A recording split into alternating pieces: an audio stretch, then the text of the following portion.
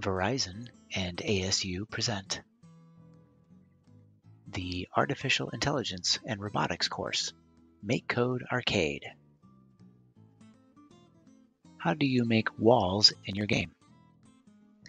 In a platform game, how can I create walls and ledges that a character cannot pass through? We're going to use our simple enemy code here. I'm going to choose the tile map, and first I will switch off the show walls option here in the upper right hand corner. What you notice is it is only that which is highlighted which characters cannot pass through. To unhighlight something, we're going to choose this block here. This is the draw walls tool, and I'm going to choose erase, and I can create a nifty little hole here in our decoration where a character can just pass right through that. Not only that, but I will create an invisible wall right here that maybe would protect me, who knows.